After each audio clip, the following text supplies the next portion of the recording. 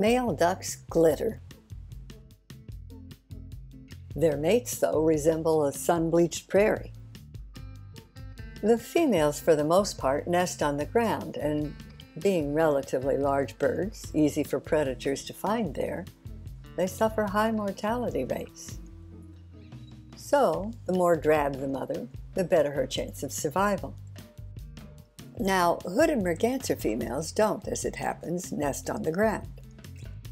They brood their eggs in tree cavities, or now that wood duck boxes are common, in those. Sometimes the hooded merganser female even lays her eggs in with wood duck eggs.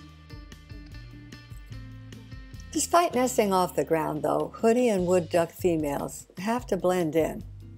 So both of them basically have tree bark for plumage. The wood duck shuns the limelight, allowing herself only an eye ring for jewelry. The hooded merganser female, however, owns the runway. Her crest, somewhere between a Victorian lady's hat and a punk rock hairdo, is almost as flamboyant as the one on her mate. Muted, to be sure, but flashy nevertheless. Like most other female ducks, the hoodie will raise her brood by herself. The male serves only one purpose. Once the eggs hatch, she'll have the ducklings out of that nest within a day.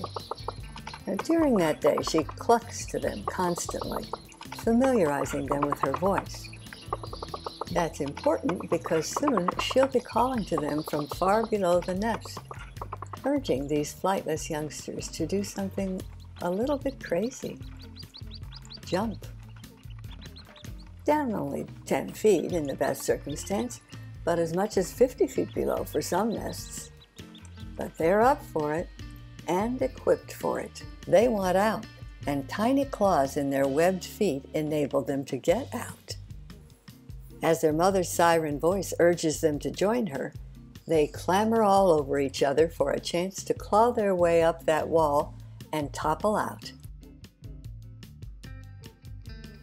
Wrong wall, little guy, wrong wall. The world that greets them as they totter up over the edge must be a surprise, but with little more than a glance, they leap.